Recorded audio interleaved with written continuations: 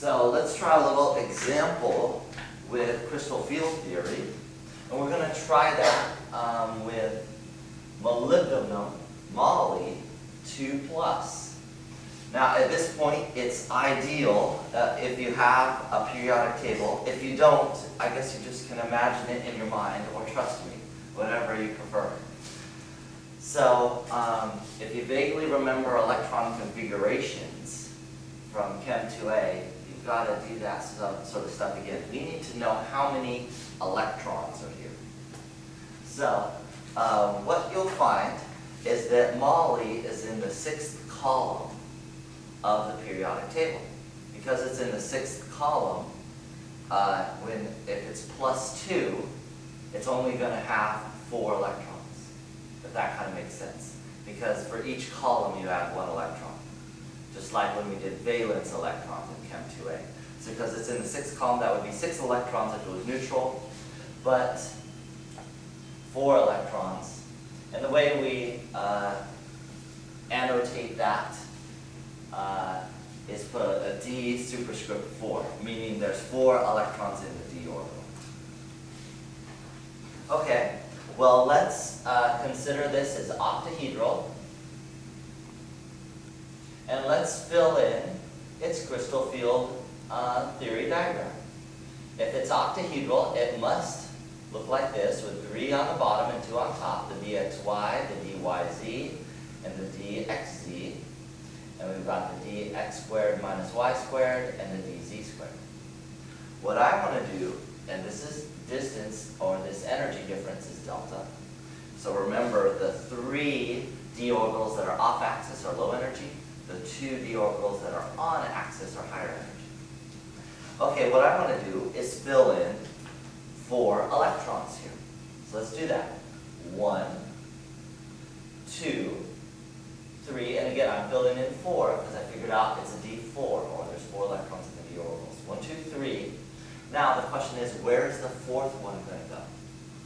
Well, there's 2 options. One is it could go here. So it pairs with the first one.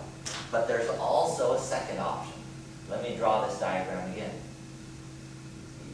dxy, dyz, dxz, dx squared minus y squared, and dz squared. There's another option. I could have done this. 1, 2, 3, and instead of pairing the 4th electron on the lower level, it could have said, hey, I want to be unpaired, and go up there. So it has 2 choices, that 4th one. It could be down low or up high. So the question is how to choose between what's called delta versus the pairing energy. That is how much energy it takes to pair. So is delta a bigger factor? If delta is so big, then it'd probably rather pair. It takes less energy to pair. If delta is really tiny, it's a small distance between these 2. Electrons don't like to pair because electrons don't want to be next to each other. So that other one would rather go up here. It would be as if you had a building and there was 4 people who lived in that building and there was 5 beds. So, and those 4 people didn't like each other. Well, are those 4 people, is that 4th person who comes home too late at night is saying like, well, I don't want to go up to the 2nd story, that's too much energy. So I'll just sleep with this dude in his bed.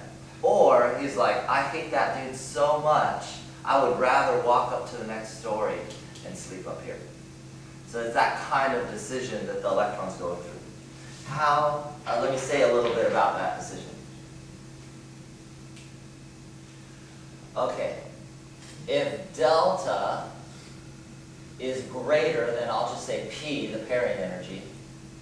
If delta is greater than P, meaning delta is really big, that 2nd story is way, way high and it doesn't want to walk up there, then that's this case on the left-hand side, and that's what we term as low spin or strong field.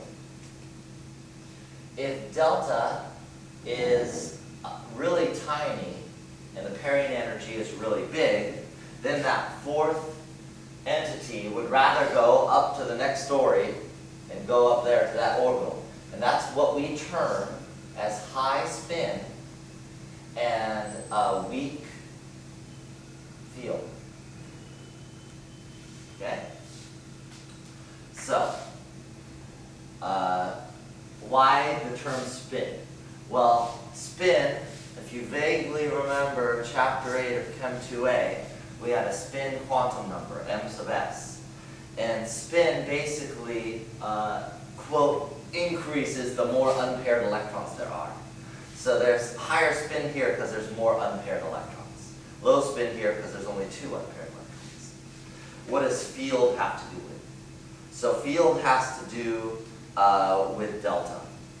Strong field means delta is large. Weak field means delta is really tiny. Okay? So that's where that terminology comes from.